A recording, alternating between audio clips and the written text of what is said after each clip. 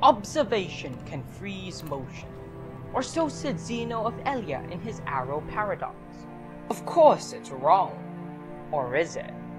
Imagine a world where you are everywhere until someone looks.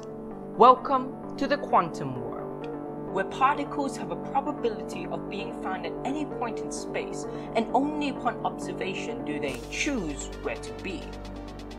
Imagine quantum me can be in two different places. Observe and I am here. But different observations can achieve different results, so I could be over there. But these changes don't happen instantaneously.